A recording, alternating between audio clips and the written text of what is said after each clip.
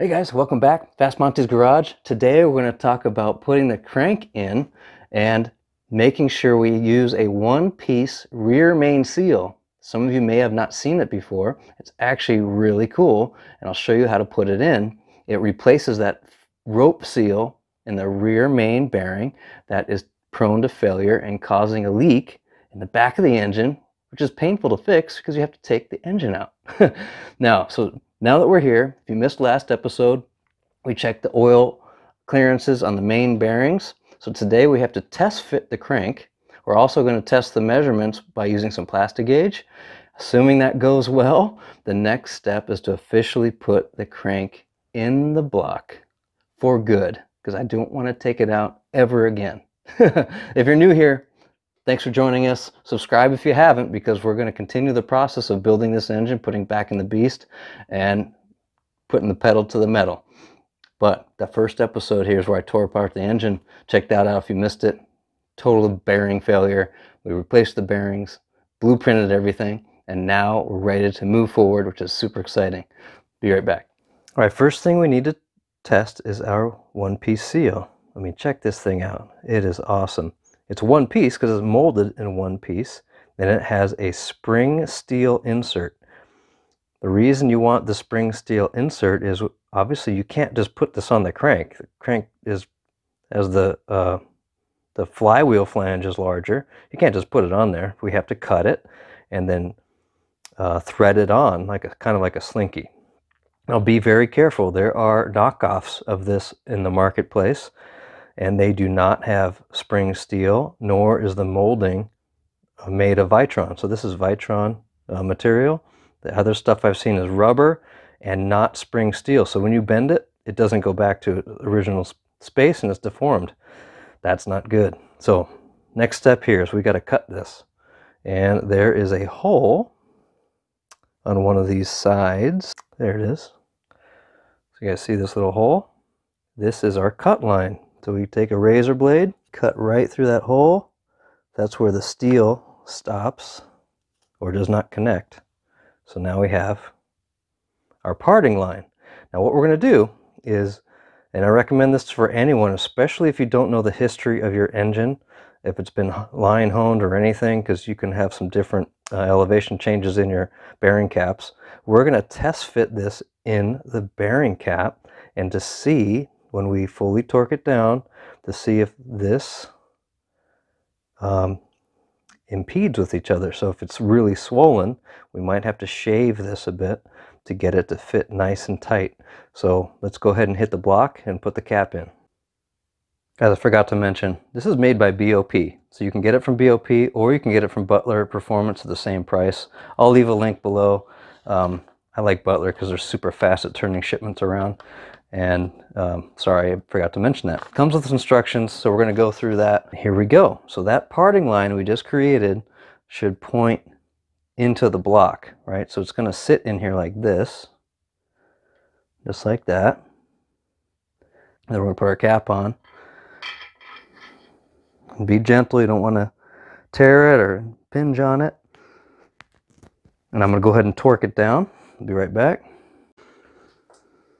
All right, fully torqued down, and you can see a little bump here, just a tiny ridge where they're pressing together. That's actually okay. If it's excessive, you can actually trim the back side, and I'll show you the location when we take this out, and then remount it and retest it. I also put this in backwards. These hash marks on the lip actually point forward. Not a big deal because we're just testing diameter. The other thing you can do is take calipers and measure this ID, and then measure your journal. And you want to have like a 20th thou overlap. But I'm good to go with the next step. All right, time to test fit the crank. The reason I'm test fitting it is, remember, we got the crank reground. We had to blueprint the bearings. We need to make sure there's no binding, because if there's binding, then we have a problem. We have to go back to the machine shop. So now's the time to do that. So I'm pretty nervous. So what I did was I'm putting motor oil down on the bearing surfaces. I already cleaned the bearings again, by the way.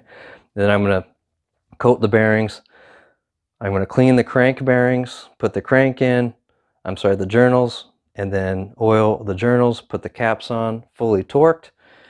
Oh, and we'll see how it behaves. Be right back. Oh man, this is heavy. What the hell?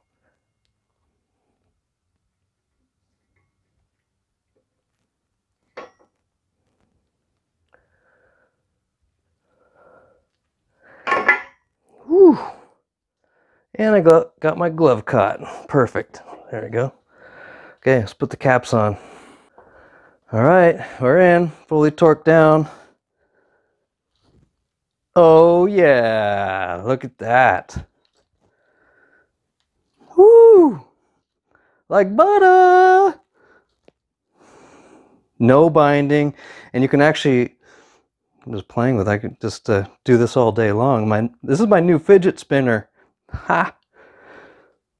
But as long as you don't feel any sudden stops or sudden binding, you're good. So, oh my God, that's such a relief. Okay, now next step is, remember our measurements from last time were mostly 3 thou, number 3 in particular. So I'm gonna go ahead and pull this cap, and we're gonna use some Plastigage to see what we get.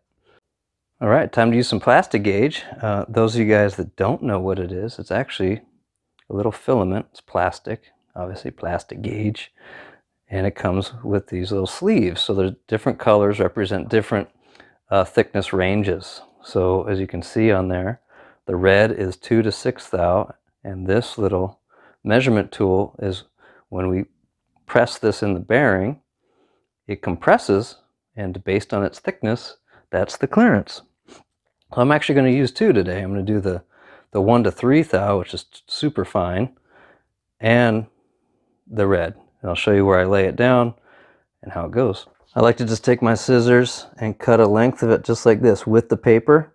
That way you don't lose the filament, hopefully. It stays in there. So I got my green filament and my red filament placed right on top. Far enough away from each other so they don't touch each other when we compress the bearing. And you can literally do one at a time if you want. I'm more concerned about that red one, so that's why it's more on top. And make sure the oil hole is not here, it's over on one of the sides. So I'm gonna go ahead and put the cap back on, torque it down, pull it off, and we should see a nice little, 2 flat pieces of plastic to measure. Okay, here we go. You can actually see it on the bearing. So we take our little indicator, and you can take a measurement. So right there, it lines up with the white bar. That's 3 thousandths. So let's take the green one. Green one should obviously be the same. There we go, 3 thousandths, right on the money, baby. Yes. All right, next step is, obviously I'm going to tear this apart, and now's your opportunity, your last chance to clean anything in the engine. So I'm probably going to do that. I'm going to clean up all the oil I put down, probably brake cleaner, lint-free cloth everywhere, whatever, because the next step here is putting the crank in. I'm actually going to put the cam in first. There's no trivial, that's very trivial, but it's easier to do the cam with the crank out because you can hand hold the cam, and then I'll put the crank in, show you guys how to install that rear main seal too. All right, before I take the crank out to clean up everything and install the main seal on the crank, I know some of you are going to ask, hey, Monty, can I install the one-piece seal while the crank is in the engine and engine's in the car? Well, the answer is yes. It's not recommended, but you can push the rope seal out, which is in this groove, and then be very careful, and you can actually thread this in like that and work it around until it comes out the other side, and you can put it in. If that's too daunting, then you can actually get a 2-piece version of this, so it's actually cut on both sides, so it's a half moon, and then you can just rotate it into that slot and then RTV the ends, and you'd be good to go. But again, that's not recommended. You can damage the seal, so if you can, take the crank out, but go ahead and try it if you want, and contact B.O.P if you want to ask them for some more instructions on the crank in method. So I'm going to go ahead and take this out, show you how to put this on the workbench. All right, time to put our main seal on, and this is where it goes. You can see this little hash mark helix pattern on the journal of the crank. And then our mating part, I don't know if you've seen this before, those two holes in there. Those are for anti-rotation of the rope seal.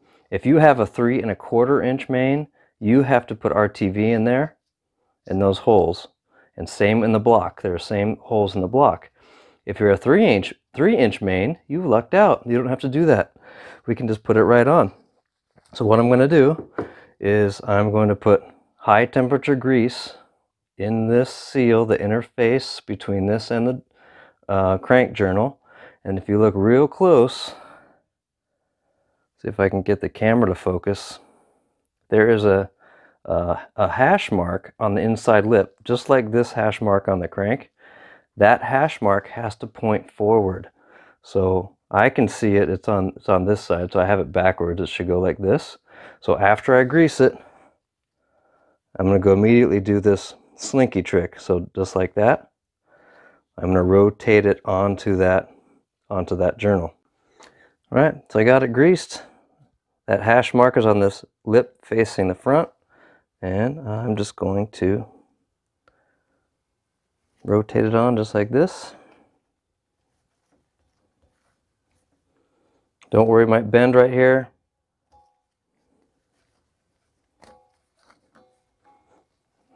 Just like that. It won't come together all the way, which is fine, as you can see that. What I'm going to do though is I'm going to put that down, pointed down, because when I put the crank in the block, that has to be pointed up in the engine, which is upside down right now. So I'm going to try and line it up right on that hash mark, and be as careful as possible when I put the crank into the engine. And I already have I use this on all my bearings because it's really sticky. I used it on the cam already, but I'm going to use that, put that all in the main bearings, and I'm going to rest this in the block. All right, the trickiest part.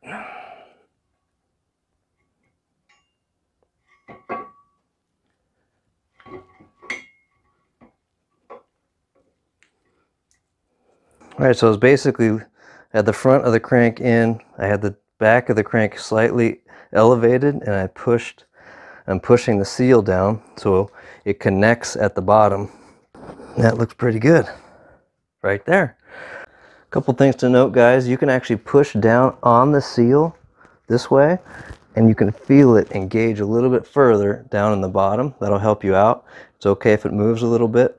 When we put our cap on, it'll lock it down and push it into place. Go and check your bearings now, because I rotated the crank just to see if I removed all the Plastigage on number 3, and I did. I totally forgot to look. Anyway, so if one of your bearings slipped, just take a flathead screwdriver, and on the side that is, say this one popped up on this side, just push it down gently until the screwdriver and the bearing are flush with the block. And you're good. So we can start putting our caps on. So again, be careful. I got all my assembly lube on there, but you want to make sure that sits nice. And put it the right way. That would help.